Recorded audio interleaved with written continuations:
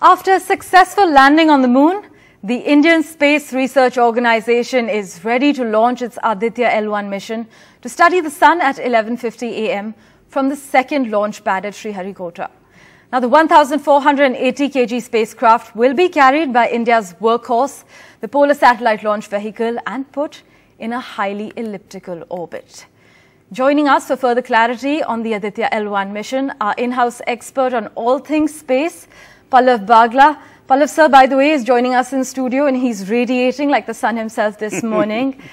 Pallav sir, how excited are you? But should we not be excited?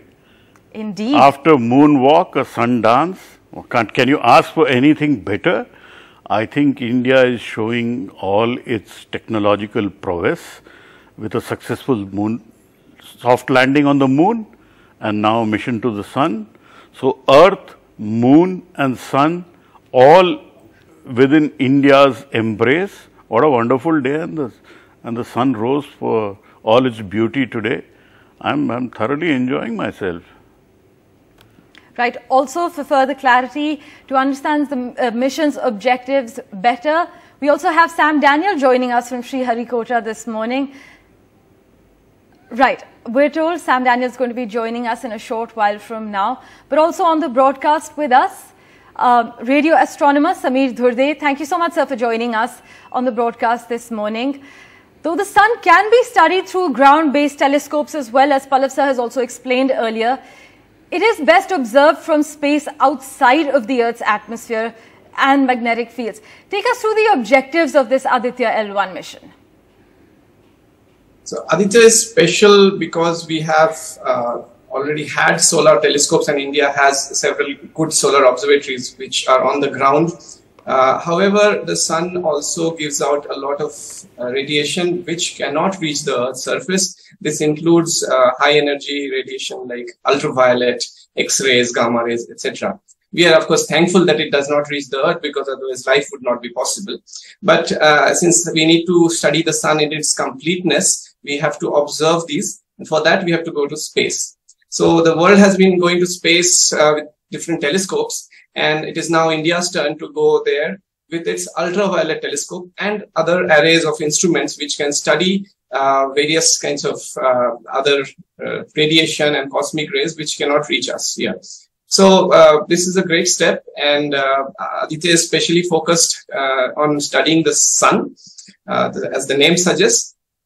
Of course, the mission name is not just Aditya, it's Aditya L1 because of the unique position that it is going to in space. Right. L1 is a Lagrangian point, and this is the first time India would be reaching there.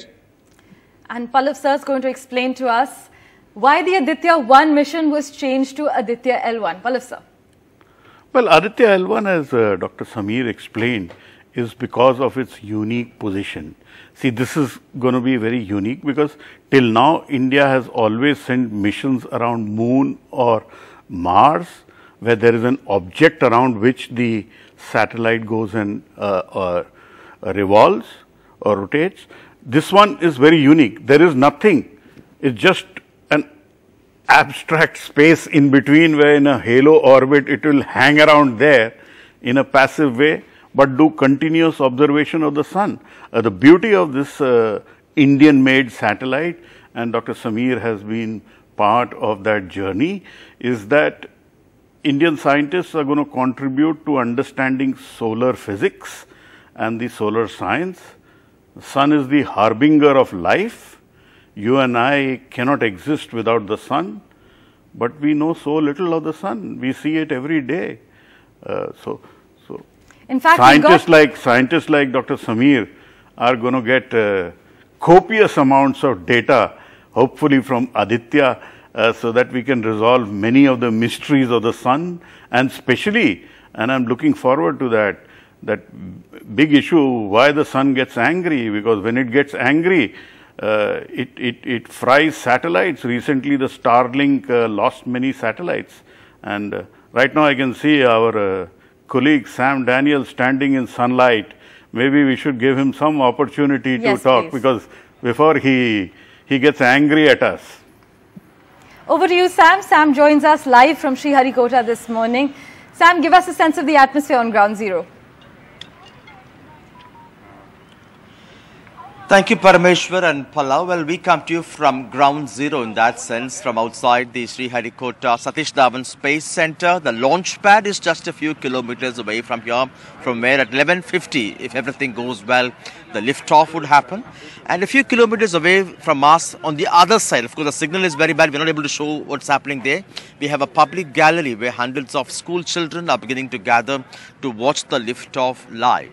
And it's a 400 crore project which will take 120 days to accomplish its mission to reach the particular spot it's designed to be placed. And coming immediately after the successful soft landing of Chandrayaan-3 on the surface of the moon, there is quite an excitement among the scientific community, among ordinary people, among young children, students in schools and colleges to watch this live, to study this, to follow this particular mission with great excitement. And they hope this will continue to trigger or kindle that kind of a scientific temper among children, among students in colleges and research scholars to pursue space science or study of space science. Some are also critical, saying that 400 crore could be better utilized to build hospitals or to provide concrete change for people at a time when the country is facing, it could be healthcare issue or it could be poverty and things like that. But it's a call the government is taking, and the government hopes that this will again put India on a higher pedestal after having joined the big club of a select few countries who have successfully achieved the soft landing on the moon. Parmeshwar and Pallava. As always, Sam, thank you so much for joining us with that live update from Sriharikota. Let's bring in Dr. Sameer.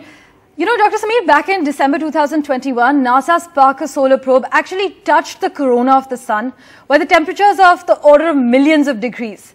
It did not melt. In space, it could be thousands of degrees hot, but you won't really feel the heat, is what experts say. So, is it safe to say the Aditya L1 instruments won't melt in the heat of the sun? Well, I'd first like to clarify that this common misconception that Aditya L1 is going to the sun. In fact, it is not. And we are only sending it about 4 times the distance of the moon, which is not too much compared to the distance of the sun. It's in fact only 1% of that distance. So the changes would be 1% or even less in space, because space is mostly empty. We always think of heat as something which is there around, like in our air, etc. But there is no air around it. So whatever heat the craft will get will be directly from the sun. And of course, yeah, we have special materials which have been used to coat the various parts which are sensitive. And more than the heat, I think, which will not be too much there, and definitely not thousands of degrees, maybe 200 degrees or so, which is easily manageable with materials we have. So we are not going too far, and we have it shielded from the heat.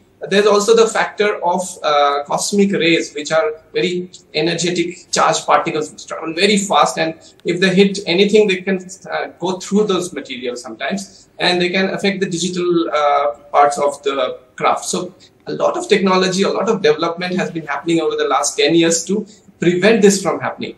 And as was just being said that, okay, can we, spend the money elsewhere in various immediate things? Well, see, these kinds of technology development have a far-reaching effect. Now, if we are to become a space-going race, and or if we have to develop instruments or develop some protection from electromagnetic rays, etc., high-energy rays, etc., for the future, we have to do the research now, and that's being done, and it has its own offshoots which will be useful for mankind as a whole. So this kind of mission is very useful, and as I said, it is safe from the sun and the harmful things which will come from it. In fact, it is going to be our weather station in space, so it will make us aware of what is coming from the sun. I will not agree that the sun is angry on us, but it does get a lot very violent in a 11-year cycle. I think we can talk about it in detail as the program goes on. But it's in fact a weather station which is weather-proof. I believe Pallava sir also has a question for you. I don't have a question. I just want to answer this bit where people constantly talk about India spending money on space technology. 400 crores, the cost of Aditya L1 mission, is less than the cost of making a simple flyover in in Bangalore or Delhi or Chennai. So it's not a lot of money. India is a large country, but we also need to understand we have over 50 satellites in space from India, which cost about 50,000 crores. And one of the objectives of Aditya L1 is to understand solar storms, forecast solar storms, the part which I call when the sun gets angry, the sun gets, whatever you may say, the solar storms come. So you have to power down the satellites, save them from being fried like the Starlink satellites got fried, and the money would be well spent. It is like an insurance policy for the Indian satellite system. While it is an insurance policy, it is also doing some very good science through the 7 scientific instruments. So it's a 2-in-1 mission which does science and also helps protect not just Indian but also global satellites.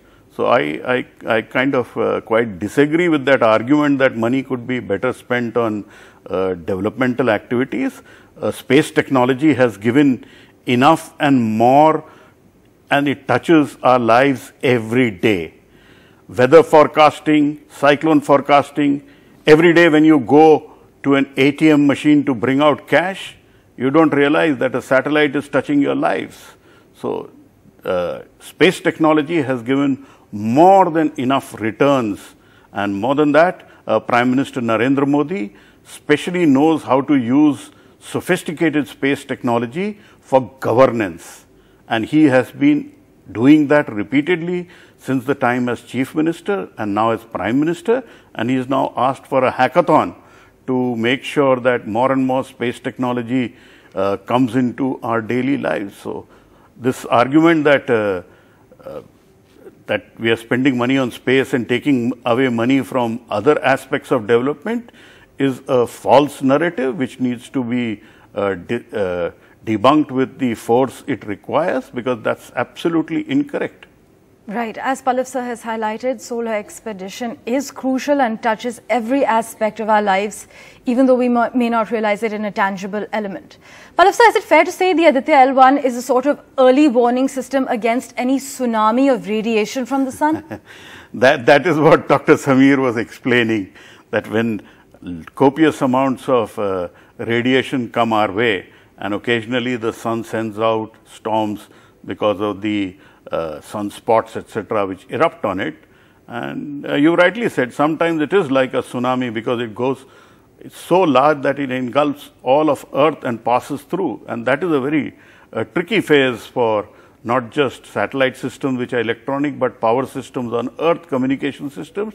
And we need to be prepared for that.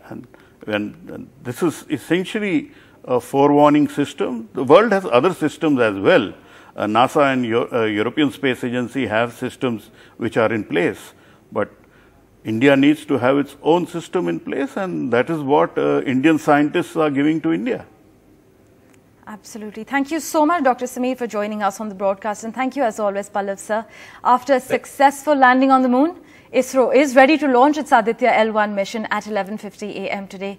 Catch the non-stop coverage on the NDTV network.